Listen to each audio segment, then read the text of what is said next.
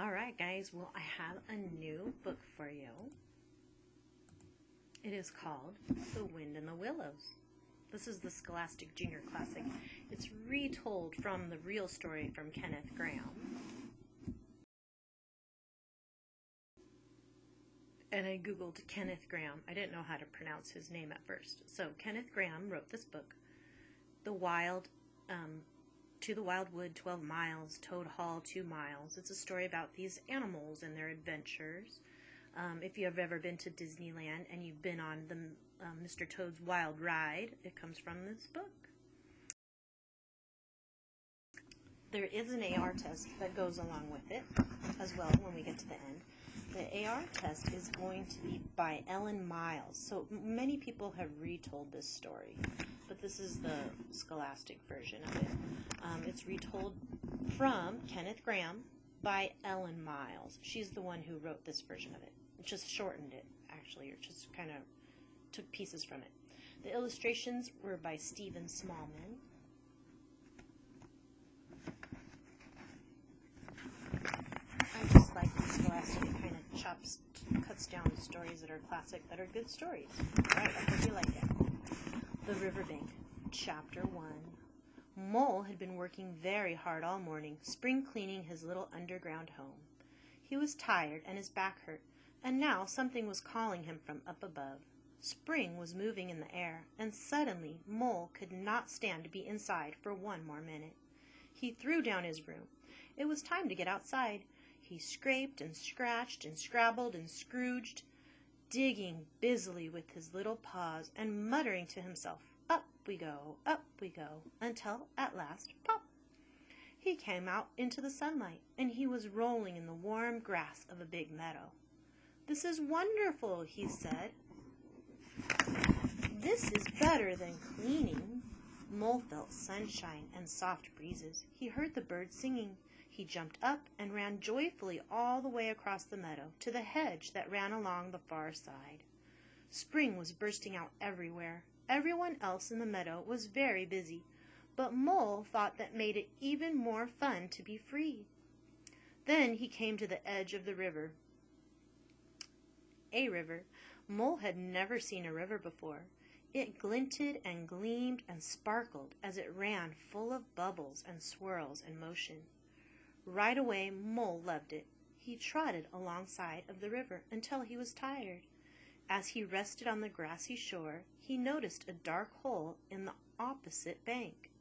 He thought dreamily about what a nice snug home it would make.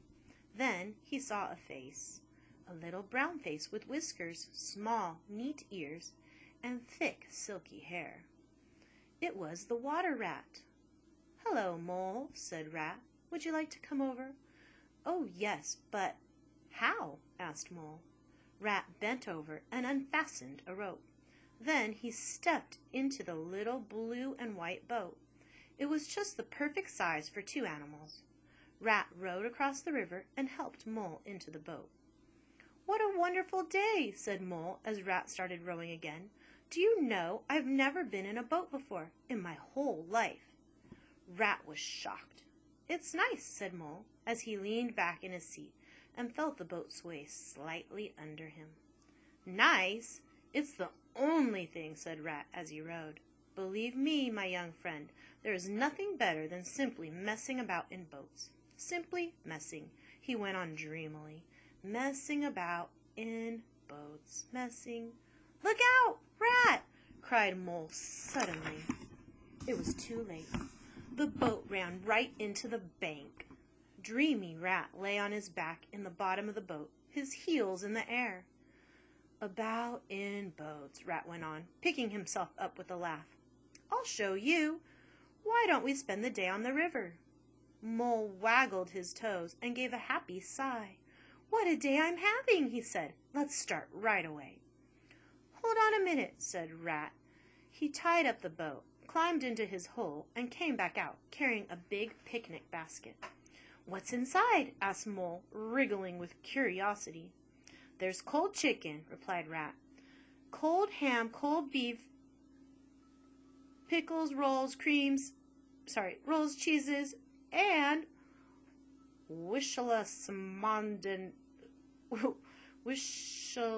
wishes, I'm right here. Oh, I got it now. I'm going to start over. Cold ham, cold beef, pickles, rolls, cheese sandwiches, lemonade, soda. Oh, stop, stop, cried Mole. This is too much. Do you really think so? Asked Rat. The other animals are always telling me I don't bring enough. He set the picnic basket in the corner of the boat and began to row again. Mole was so happy. He leaned back and let his paw trail in the sparkling, rippling water. Rat just rowed on, letting him dream. So you really live on the river? Mole asked finally. What a wonderful life. By it and with it and on it and in it, said Rat. It's brother and sister to me, and company and food and drink and washing. It's my world, and I don't want any other. Winter or summer, spring or autumn, it's always fun and exciting. But isn't it lonely sometimes? Mole asked. Just you and the river and no one else to talk to? No one else to, Rat smiled. You're new. You don't know. The riverbank is so crowded nowadays. Otters, kingfishers, ducks, everybody busy and happy. What's over there? Asked Mole, waving a paw toward a dark forest on one side of the river. That's the wild wood, said Rat. We don't go there very much, we riverbankers. What are the animals like there? Asked Mole, a little nervously. Well, replied Rat, let me see. The squirrels are all right, and the rabbits, some of them anyway, and then there's Badger, of course. He lives right in the heart of it. Nobody bothers him. They'd better not. Who would bother him? Asked Mole. Well, there are weasels and foxes and so on, said Rat. I'm friends with some of them, but you can't really trust them, and that's a fact. And what's past the wild wood? Mole asked. Past the wild wood is the wide world, said Rat. I've never been there, and I'm never going. You shouldn't either. Now then, here's our lunch place. Rat turned the boat into a quiet pool with green, grassy banks. It was so beautiful that Mole could only gasp. Oh, my. Rat tied up the boat, helped Mole step out. Sorry, guys. I'm going to just keep going. I know I stopped right on here. Rat tied up the boat, helped Mole step out, and lifted the picnic basket onto the shore. Mole wanted to unpack it all by himself, and Rat was happy to let him. He lay on the grass and rested, while his excited friend spread out the tablecloth and took everything out of the basket. Oh my, Mole said, when he saw all the food. When their picnic was ready, Rat said, Help yourself, old fellow. Mole was glad to. He was very hungry. What are you looking at? Asked Rat, after they'd been eating for a while. I am looking, said Mole, at a streak of bubbles moving along the water. Bubbles? Aha! Said Rat. He made a little noise. A wide, shiny nose showed itself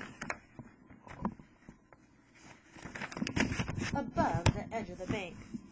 The otter hauled himself out of the river and shook the water from his coat.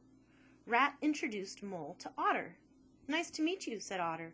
Such a day, he went on. Everyone is out on the river today. I came up here to try and get a moment's peace.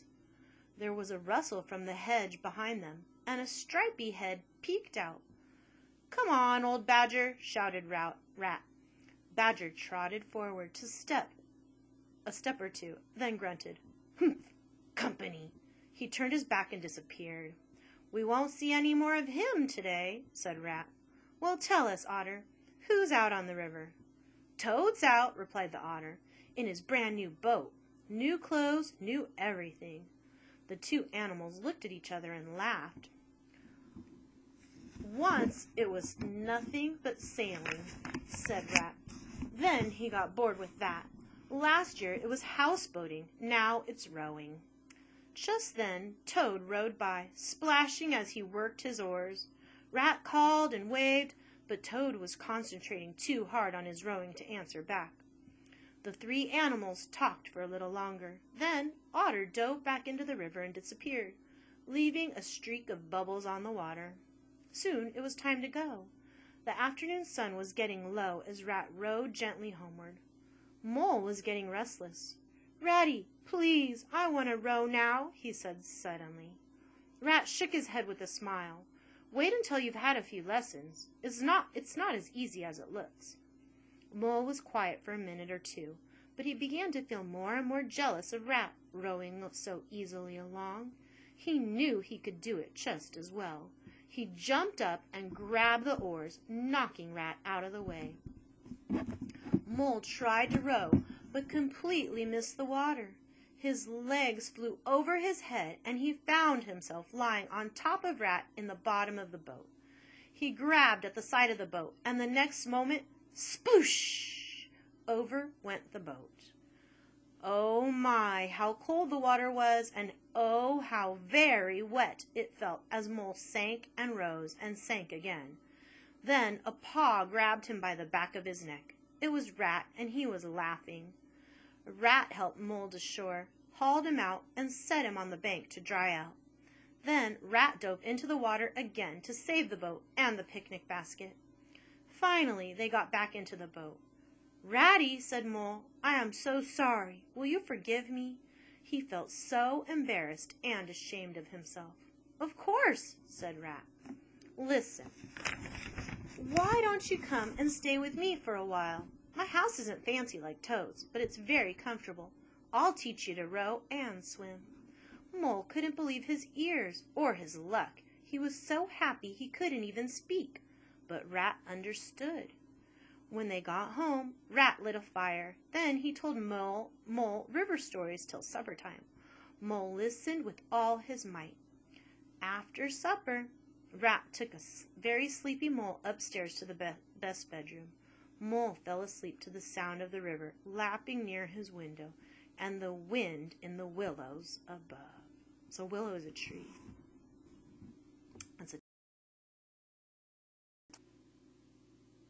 And this is what willow trees look like.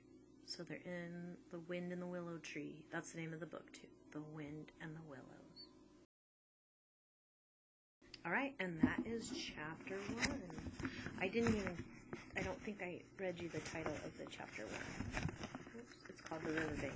Probably did, but I just don't remember. So we read chapter 1, The Riverbank. All right, and this is the first chapter.